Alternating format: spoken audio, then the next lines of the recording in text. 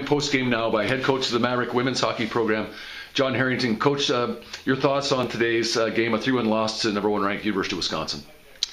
Well, I thought we had one of our better periods in the first period right there. We did a great job of thinking the game properly and playing the right way when they had the puck and when we had the puck, and certainly generated some good opportunities to score. Got the one goal there that got us on the scoreboard, and then the second period, I thought they cranked it up a little bit, and we weren't quite ready to match them, and we had trouble with that in the first game in the series.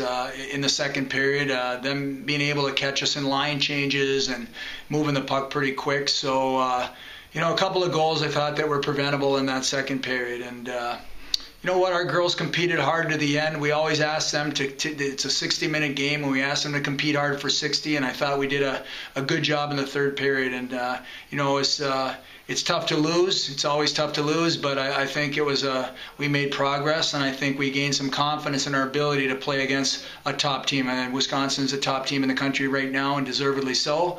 And that effort we gave there for today, and certainly in the first and the third period, we're going to need that type of effort as we go ahead to play Minnesota next weekend. Freshman forward Demi Gardner gets her second goal of the year. That top line of yours right now is starting to generate a little bit of offense. I think they've gotten comfortable with each other, and they've started understood each other. We've been moving some people around because we want to give people some opportunity, but in that situation, we've left that group, and they've got a chance to kind of work with each other and talk to each other about how things work, and it showed today. They scored a great goal for us, maybe one of our better goals of the year, and showed some real composure in front of the net. And I said, you can make a play like that where you move the puck and look the goalie off, and you can even make one of the best goalies in the country look pretty average. So it was a great goal for Demi, and a great goal for that line. All right, thanks very much, Coach. Good luck next weekend against the Gophers, and in 3 weeks when Ohio State comes to town. Thanks, P.A.